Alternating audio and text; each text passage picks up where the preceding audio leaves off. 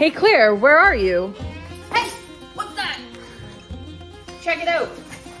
Any idea what this is? So this is a beam drilling machine or a boring machine. It was used to drill holes in barn beams and other types of timber to make houses. So it doesn't look like a drill you have at home probably, but the way it would work is this drill would sit on top of a giant piece of timber, and you would actually sit on top of it and crank the handles here, which would bring the drill bit down onto the piece of timber, making holes.